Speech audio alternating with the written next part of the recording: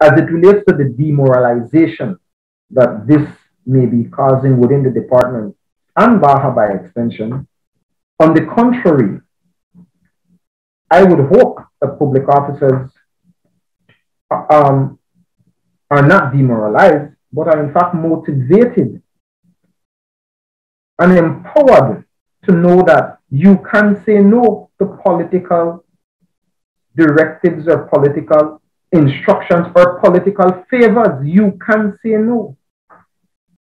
If any instructions, favors, or request is being made to you, which is in contravention to any law or convention, you can say no.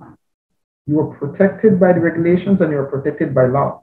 The PM alluded to saying that, well, I don't know the young lady, but he turned around in the following sentence and said he knows the mother-in-law and that the young lady is investing her whole life savings. So he also needs to choose his words wisely when giving these emotional interviews in an attempt to justify his actions, which in my humble view was out of line. I think he owes that officer an apology, and not only that officer owes him an apology, if it is that that officer might have used tone that is unbecoming of public officers. I don't know. I wasn't there. I don't have a recording of the conversation.